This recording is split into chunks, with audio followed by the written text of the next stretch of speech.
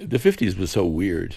They're really weird because no one knew who they were or what they were. I didn't, and I didn't realize till much later how much I didn't relate and really didn't like the whole scene, because people were never real in a certain way. That everybody was playing the role, and you used to have the younger kids in my high school used to make jokes about, oh, you're playing the role, huh?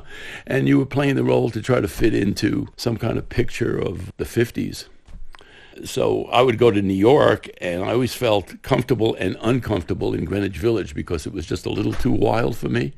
And being kind of having a very moralistic and traditional kind of head, I would get standoffish and threatened by the freedom I saw in the Village, yet at the same time I'd always go. I loved the girls in the black leotards and the long hair and all that kind of stuff. So I would go to the Village, and I remember they quoted me in the high school paper, and they wanted to know what I thought of beatniks. And I said, there are people conforming to nonconformity. I thought I was so smart, you know. Really, I was so full of shit. It was unbelievable.